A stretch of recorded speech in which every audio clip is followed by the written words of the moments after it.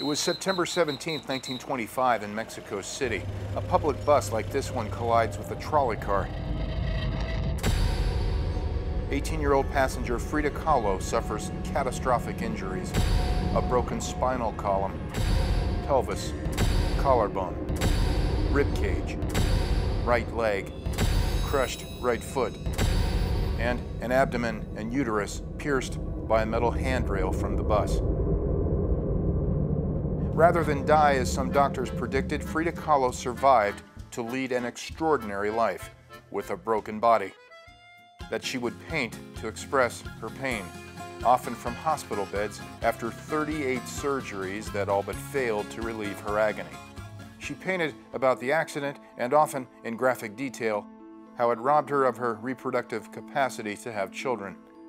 Much of her work self-portraits, telling friends, "I paint myself because I am so often alone and because I am the subject I know best." She would succumb to years of pain at the age of 47 in 1954. Dare to be different.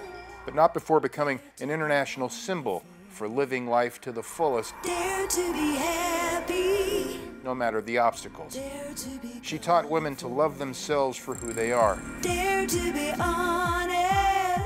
For example, above Kahlo's piercing eyes in her self-portraits, she accentuated her trademark unibrow. And be proud. And as seen above her seductive lips, it was clear she was not a woman who waxed. Dare to be different.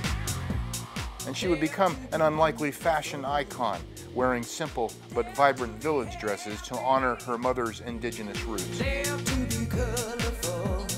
That landed her on the cover of Vogue. Honest.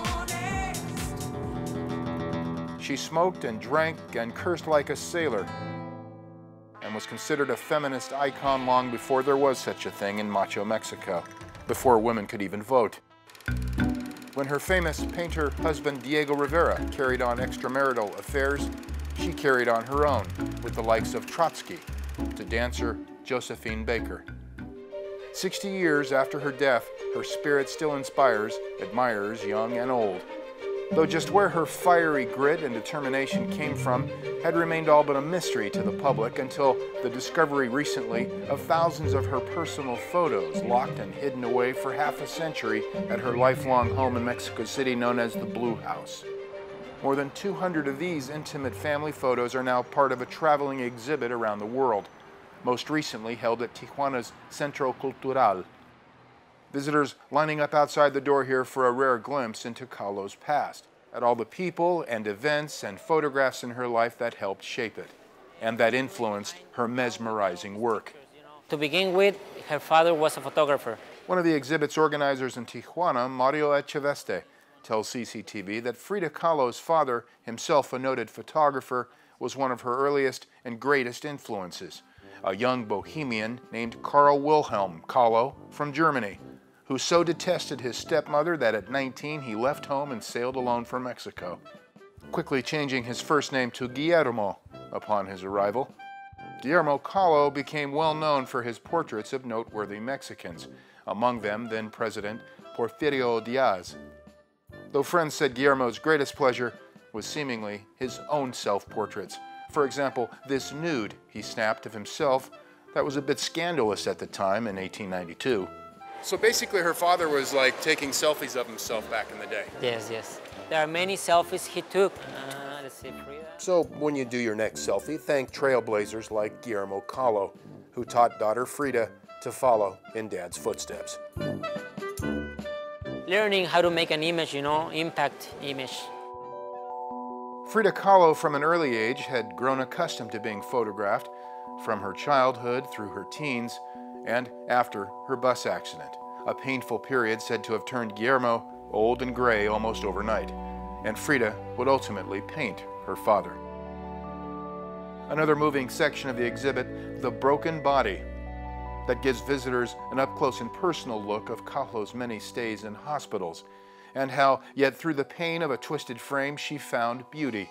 For example, allowing herself here to be photographed in a playful and rather sultry pose during one such stay by noted photographer Nicholas Murray, who was also her lover for over a decade during her stormy on-again, off-again marriage with Diego Rivera.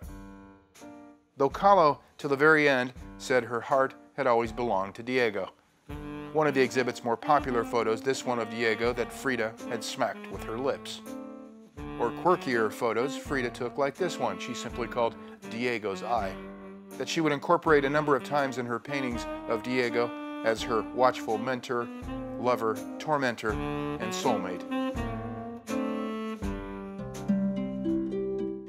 And in her personal collection of photos, visitors catch a glimpse of others who shaped her views on life. From impoverished Indios that were a part of her mother Matilda's roots, to Mexicans who fought for independence, to images she collected of Francisco Pancho Villa, Lenin and Stalin, and the Communist Party of which she was a lifelong member. Frida Kahlo was inspired by and collected the works of other great artists and photographers at the time, and for anyone she didn't like, she'd cut herself out of the photo. But to most who knew her, she was the must-see, cool cat to visit in Mexico. And all these recently discovered personal photos underscoring her coolness that remains today. Totally cool. She's like a hipster. An original, not a fake, who posed but wasn't a poser. And you know, sometimes you think, oh, she was a poser, she just wanted to look Mexican. But actually, she grew up with this tradition, you know. She was wearing long skirts with embroidery, with the tradition from Oaxaca. So you got to see the family, they're wearing their traditional outfit. So she grew up in this tradition. She wasn't a poser. Do you think she knew how cool she was? I think she knew because she got the chance to meet artists, Hollywood stars. So they all come to Mexico City, ending up in La Casa Azul with her. And for sure, she got compliments from people from all over the world. Mexican-American couple Arturo and Rosie Ramirez drove 4 hours from Los Angeles to see Frida's photos that they say left them feeling almost as if they'd met her in person. I never think I see something like this. Beautiful. Never. Beautiful, incredible. It was a dream. Trust me, a dream for me. Father was a very handsome man. Frida admirers Ruth Linnick and Sue Berger made the short drive here today from San Diego. The idea that this was a hidden cache of photos for 50 years was just amazing. Photos hidden away under lock and key in a bathroom by Diego Rivera after Frida's death. Rivera instructing friends not to release them publicly till long after his death. They're fascinating people. They're incredible artists. She's had an amazing and difficult life that was really fascinating that she was able to overcome all the things that she did overcome. She had a great deal of strength. She went through some terrible times, and she was a very individual woman with a lot of determination and didn't seem to care what the world thought of her. She did her thing. Yeah. The woman with the broken body. Frida Kahlo's favorite motto was long live life.